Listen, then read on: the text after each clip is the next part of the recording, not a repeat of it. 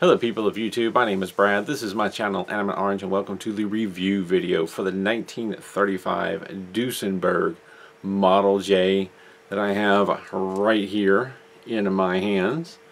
This is a fantastic looking model, very stylish car from a very stylish time. This model from Metal Earth is listed as having a medium difficulty build. It took me 3 hours and 30 minutes to cut out, shape, and put together all the parts building this model. The instructions were fairly straightforward and pretty well laid out. I didn't run into any problems understanding the instructions, no situations where I disagreed with things.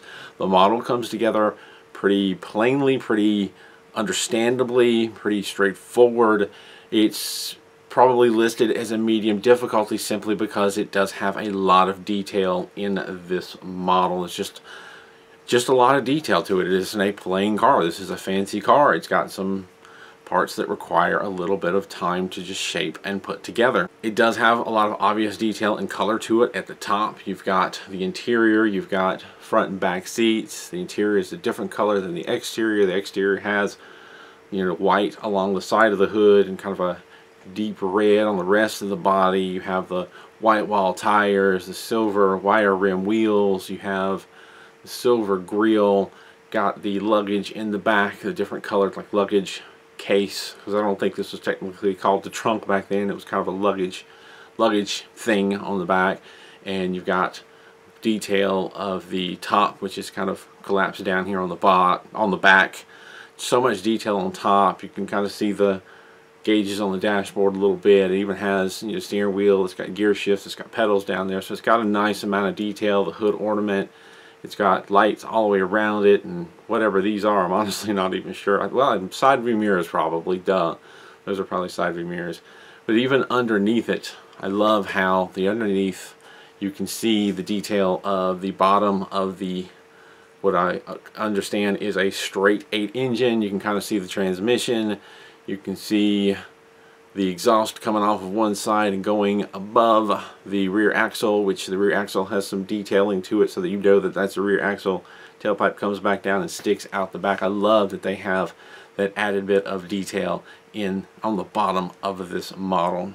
And one of the things that I enjoy, and I occasionally comment on this, one of the things I enjoy about making these Metal Earth models is it makes me interested in the real thing. And I'm a little bit of a car guy. I'm not a car nut. I don't know everything there is to know about cars, but I know enough that I maintain my own vehicles and know the difference between a V8 and a 4-cylinder and such, and I know that this Duesenberg has a straight 8, which is kind of a unique engine. You don't really see those in production cars these days. Just really fascinated that this has a straight 8. And you think about it, most cars today you talk about V8.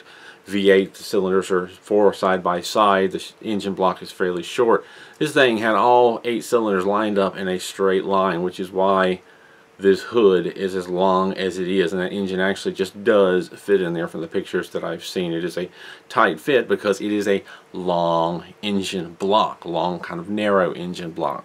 I couldn't help myself. I went to Wikipedia, went to the web and looked at information about it because I just wanted to see what it had under the hood, because that oil pan did look nice and long and straight. And this is from Wikipedia. The straight 8 Model J motor was based on the company's successful racing engines of the 1920s, and though designed by Duesenberg, they were manufactured by Lycoming, another company owned by Cord. In normal aspirated form, it produced 265 horsepower from a dual overhead camshaft and 4 valves per cylinder. Now, I don't know a ton about cars, but from what little I know, that's pretty good for 1930s. That was a lot of horsepower. Overhead cam was not something you normally saw in a production car until maybe the 80s or 90s. Even in the 80s, overhead cam, you didn't see much in the way of dual overhead cam unless you got kind of fancy. And 4 valves per cylinder, that's something you still don't see standard today in cars today. I don't think. I could be wrong, correct me if I'm wrong, but dual overhead cam, 4 valves per cylinder, 260 some horsepower in the 1930s. That's pretty impressive. This was apparently a fast car. Anyway, didn't come here to talk about the Duesenberg and all the information on that, though I will say that there was a supercharged version apparently of this called the SJ. and it had a supercharger on it, and to make room for the supercharger they had to modify the exhaust manifold, and ended up, I think the first design cracked and it didn't work out well, so they ended up taking the 2 cylinders into one pipe, and you had 4 pipes coming out the side of the hood and then down into the fender to follow this exhaust to the back. So this is listed as a J model and not an SJ, and that would seem to add up, as you don't see any exhaust sticking out the side of that hood. I could be wrong about that piece of information. Feel free to correct me in the comments. That was just some quick searching online to find out that bit of information. And again, I've already mentioned the instructions were pretty straightforward. I didn't run into any problems with things being mislabeled or instructions that I didn't agree with, because sometimes with these models I look at it and I go, you know, you want me to do what? Or I don't think that's the best way to handle it. With this model, everything went pretty straightforward and pretty clear, and it was really easy to understand. And maybe some of this is after coming off of a MacLeod model, which I had numerous problems with the instructions. Nothing terrible, but it really made me appreciate the simplicity of Metal Earth instructions, and how they, for the most part, have the right information in there, and you don't have to go hunting for parts that are mislabeled. Sometimes things happen, not to the level of, say, what I dealt with MacLeod. I love the styling, and I love this model. It is a little bit tiny, but that's Metal Earth for you. They tend to come out that way. If my 2 complaints on this model, though, I will say my 2 complaints is, the one is the spare tires on the fender don't want to sit up. I expected they would sit kind of up flat like that, but they tend to just flare out. And these fenders, maybe I'm doing something wrong, but I just can't quite get these fenders and side runners or whatever to sit like I think they should sit. And honestly, if you look on Metal Earth's website, it is a similar situation. The model that they have listed on the 360 view also has the wheels kind of tilted out a little bit, so I don't think it's just me, but I think it's entirely possible there's some things I could maybe do better, but I'm not sure what that is. I fiddled with it for a while to the point that I ended up pulling this little side strip off of one side and had to put it back on with twisted tabs, because then it wouldn't stay. And it was shortly after that that I just said, you know what, this is as good as it's going to get, for fear that if I kept trying to mess with it, I was going to break something without being able to repair it. And I thought, well, at least I should make a video about it first before I don't have a complete model to review. Other complaint would be just the design of the lights. There's 2 headlights, there's 2 lights beside these wheels, there's also 2 tail lights, and they all have that kind of teardrop kind of dome back shape, and the lens and the dome shape are all one piece, and found that a little bit frustrating to have to shape that delicate part while it's attached to another part. I'm a little disappointed at how they turned out. Some of that's my fault. For instance, reading the instructions on the back, I don't know what happened, but I misunderstood and didn't fold them right the first time and had to redo them. You see a little bit more about that in the build video, and that probably made these tail lights come out a little worse than they could have. The ones down here in the middle, one went fairly well, the other one not so much. It was just difficult trying to shape that cone shape and then flip it up behind the lens without messing anything up. If I had it to do again, I'd like to think I could do a different method than what I tried and get it a little bit better, but I still think it would be some part of it that just wouldn't quite turn out right. So those are my 2 main complaints. However, tiny model sitting on the shelf, for the most part you're not going to notice that, but if you look closely, it's one of those things. I built it, I know what's wrong with it, it's always going to bug me, but other people may or may not see it. Now, for things to look out for on this model, because I do want to touch on a few things. If you're going to build this model, you don't want to take the time to watch the whole build video. You've got a pretty good idea of how to put these things together. There's just a few things that I want to say watch out for. One of them, with some of these newer colored models that Metal Earth is coming out with, you occasionally run into a situation, and I ran into it with this, where a slot is blocked by a blob of paint, or it got painted over. Maybe not even a blob, it just got painted over. Easy fix. I've got some pointed tweezers. I take one of the points and poke it into the hole. Piece usually just pops right out. Easy to clear. If you don't have tweezers, maybe the tip of an X-Acto knife, or maybe even a bobbin pin, something just to poke in there to poke that paint out. It pops out really easy. So you might run into a situation where tabs doesn't seem to fit, and if you look at it closely, oh, there's a blob of paint. It seems to be the black paint is the most offensive in all of this. So I think most of the times that I've ran into a problem with this, with the Hogwarts Express, it was the black paint that was covering up the holes most of the time. Not all the time, it's not exclusive, but it seems to be the black paint tends to want to get in places it doesn't need to be. I don't know, that's just something that I've kind of noticed, but it's not exclusive to that one particular color of paint. It's any of these newer models that have a lot of painting on them, they're prone to have that. It's just a minor inconvenience, not a big deal at all. When it comes to the brake and clutch pedal down in there, I think it's part 25. One of the things that I did, because it's one of those pieces that attaches with the tabs that are on the edge of a part you have to fold down, they don't have their own fold lines or a separate area that folds down.